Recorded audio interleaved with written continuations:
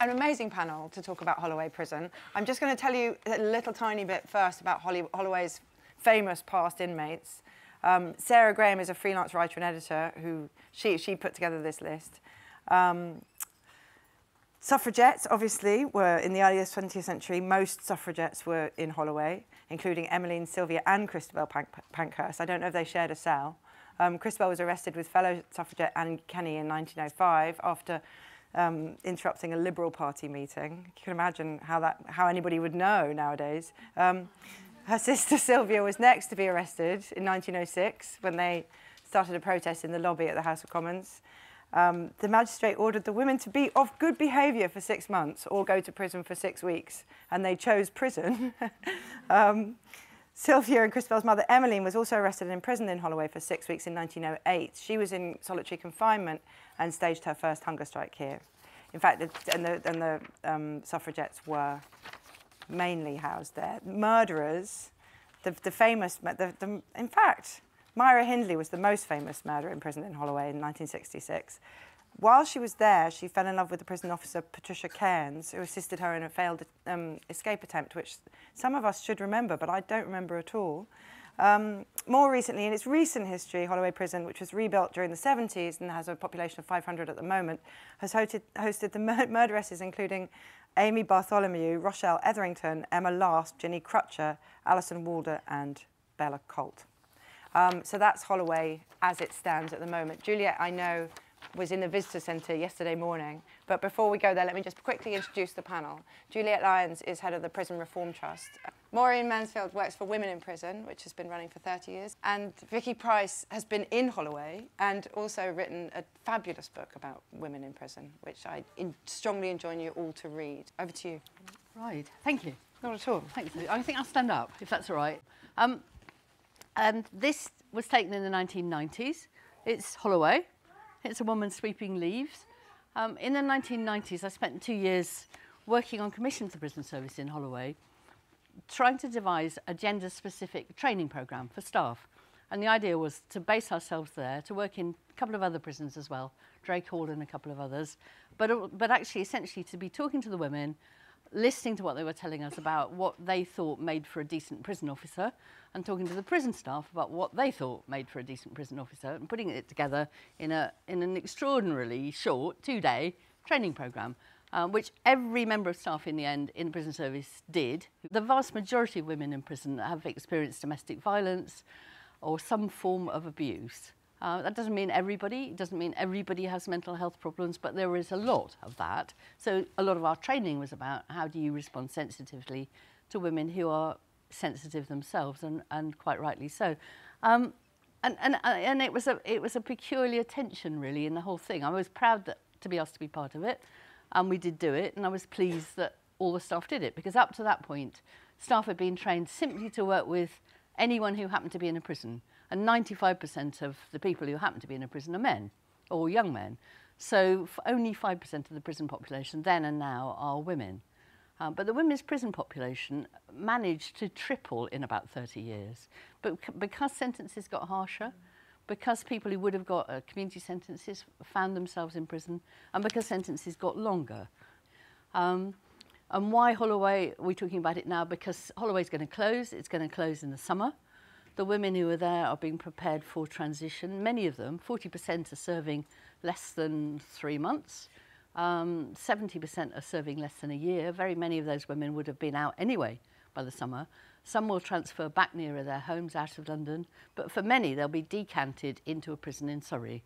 And we're trying to say, do you really need to do that when you have other options? And one of the big other options is a visitor centre on the site, which is very big and very beautiful. I'm going to show you a picture of it in a minute, which could be a perfect place for a women's centre. It's currently a visitor centre for people who visit Holloway. And that's, of course, one of the big disadvantages of closing Holloway, is that visitors and children who are visiting their mums, 17,000 children separated from their mums in the course of a year by imprisonment.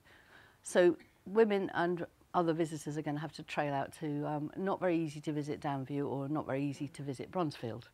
A whole range of charities, Hibiscus, women's charities that have supported women in prison, some good probation work, some very good mental health work, work with addiction. 70% of the women who arrive at Holloway currently go straight into detox.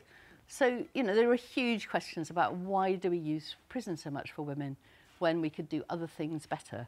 But we think, okay, if you're going to close it, think about something different. And this is something different. Isn't it nice? This is a visitor centre as it was yesterday morning, before the visitors arrived. It's got a kitchen, it's got a cafe, it's got a creche, it's got group rooms, it's got offices, it's got disabled loos, changing facilities for children. It's got a huge area upstairs, currently used for prison service recruitment. It's threatened with being part of the closure of the whole site and being bulldozed along with it. We think it would be just a fabulous place to set up a women's centre. And a women's centre, for those of you who don't, I guess many of you know what that is, but just very quickly, it's a centre which can be used as a court disposal, so the courts can say, we're sending you on a community sentence, you have to attend this women's centre, you'll be supervised by probation or CRC nowadays, and there are things that we'd like you to do there, and that might be contact with mental health services or addiction services. Other women can use it who simply need that degree of support and help. There's one not dissimilar in Anawim in Birmingham, which is a really successful centre. There was a really good one in Glasgow called Centre 218. So there are up and running, existing, very productive and useful women's centres. And the reconviction rates, instead of being 51%, which they are within 1 year of imprisonment and release from prison, the reconviction rates go down usually below 10%.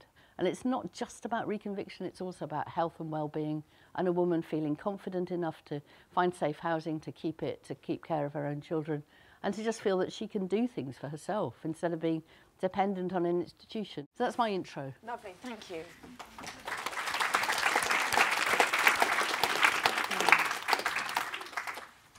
Hi everyone. Just wondering whether I should stand also. I think I will. Thank you. My name is Maureen Mansfield and I work for an organisation called Women in Prison. Women in Prison is very 1980s feminist kind of name. Women in Prison was founded by a woman who was herself in Holloway, Chris Tchaikovsky, who's sadly no longer with us. But we were founded in 1983. And since then, we've worked in Holloway in various different shapes and forms over the years. I found it very interesting when they announced the closure that not very many people were expecting, because I too believe that women shouldn't be in prison. But when they closed that prison, I was surprised at my own reaction. Oh, but not Holloway, because that's the institution I have the most relationship with. And my observation of the women in the years that I've been working there is that they too have a relationship with the institution. In the mind of the public, when you were to say women in prison, they tend to think of Holloway. So for me, that's an interesting leap, because often people don't consider what happens inside prison very much. They might think of orange jumpsuits that they've seen on television in America. They might think of Bad Girls episodes that I've written, but they'll probably eventually, within a few sentences, reach Holloway and what Holloway means. And the closure of Holloway, I think, affords an opportunity to revisit what prison means for women and to change that narrative and to try and, you know, build something out of the embers of the distress that has been in there and the pain and suffering and do something kind of meaningful. If we were to close a hospital suddenly and 500 women who have a roof over their head and who are getting care and support were to be shunted off down to Surrey, we'd kind of question it a bit more, I think. But I think the closure of Holloway seems like a good idea. Well, there'll be nicer facilities in Downview, but actually women will be further away from their families. Children will have to trek all the way, and I know Surrey isn't a million miles away, but it's not £1.60 on the bus. You know, it's not a bus ride away, it's a train, it's a change, it's another bus, it's £13, it's 2 hours out of someone who's probably a family member caring for the children, trying to bring them down to maintain that family relationship with their mother. And the closure of Holloway and all the reports and the run-up was never kind of flagged up or never recommended. So it is kind of coming out of the blue, and lots of organisations and lots of civil servants are trying to respond to that in the best way possible. And we believe that one of the better ways that we could do is to use what Holloway means to the public and the kind of image to reconjure that into something different, using that image and meaning behind the institution and keeping something there of it and turning it into something positive. Thank you very much. Thank you.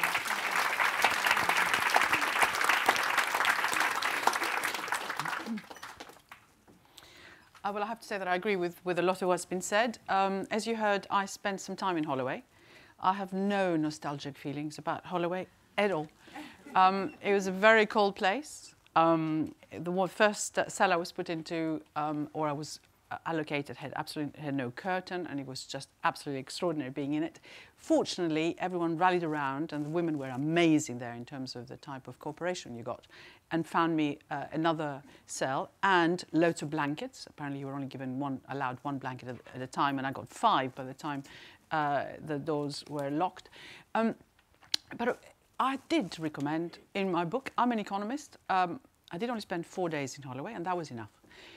And then I spent 2 months in an open prison, and I think the open prisons are the jewel in the crown of the prison service. The nonsensical approach in the criminal justice system, where it is quite obvious that prisons don't work, as we just heard. There is reoffending that happens almost immediately, and it costs us between 9 billion and 13 billion a year. It clearly isn't doing what it's supposed to be doing. Prisons are not a disincentive to commit a crime. All the academic literature shows this very, very clearly. In fact, you go to prison and you're much more likely after that to become a criminal, and a repeat one at that.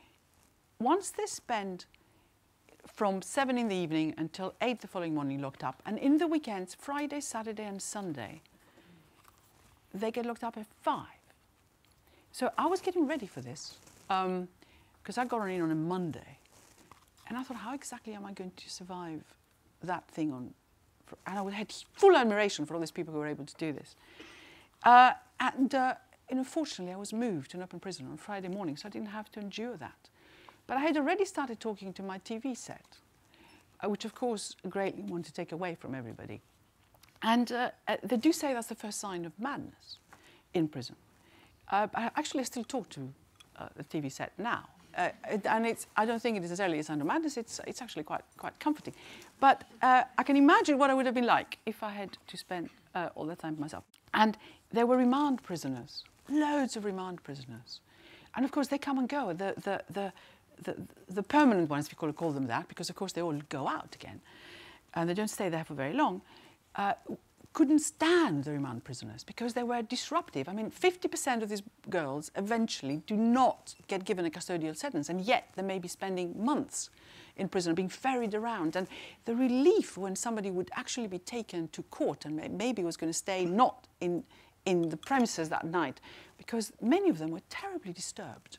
The separation from loved ones, separation from children. You do know that the statistics about depression that hits women in particular, the statistic that, in fact, I get all the time by reading what these ladies here produce every month, is that women represent only 5% of the prison population, and yet they account for 1/3 of all the attempts at self-harm.